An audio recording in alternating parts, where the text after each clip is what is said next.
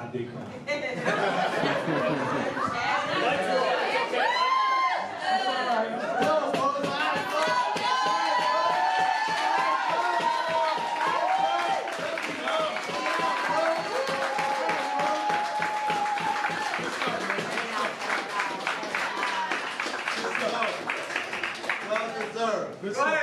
Good stuff. Thank y'all, thank y'all.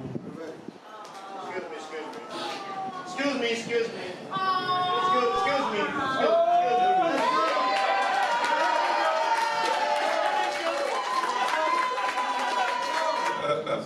Oye, what's up, dímelo mi gente? I'm Omar Salgado. I play Gordo. Yeah.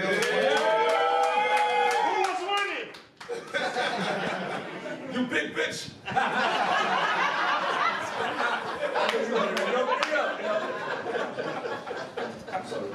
I'm Tony Vitale and I'm the boss. I'm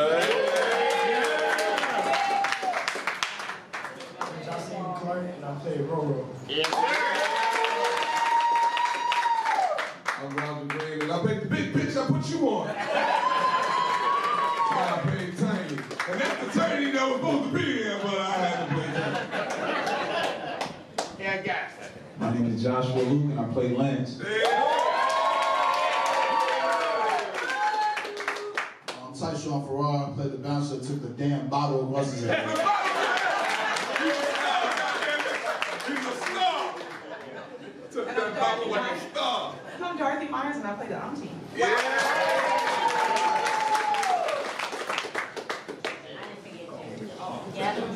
Hi everyone, my name is Tariq Triano. I'm one of the guys that died in that situation.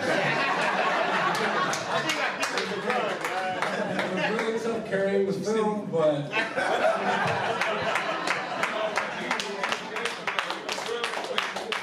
I played a little role. I got to touch Omar Vinny's chest. Congratulations. Wait a minute. Did I miss anybody? All right. First question. So we're gonna have a question. We have the first question. Come up, please. Are you going to come up? Yep. Pause. First one, you did an excellent job.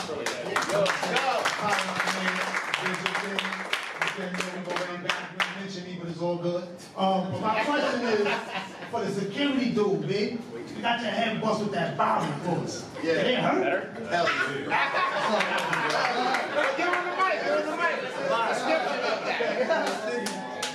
A little funny story about the bottle. We were searching for this bottle for about 3 weeks. We found it. It cost a few dollars. The shit fell right before the scene. So that is actually the third bottle because I broke one in the house going through the scene. Then we broke one right before in the scene. So that was actually the third bottle. So this is the thing that you don't see, right? This is the thing you don't see when you wait in the film. Shout out to everybody in the cast. I want to give my love to David, my brother. Trying not to cry.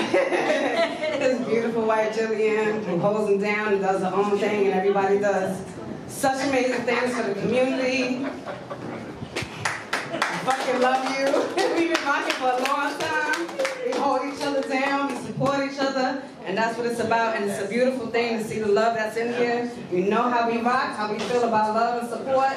So thank you for everybody coming out and supporting my brother. Thank you. I can't wait to see what's going on next.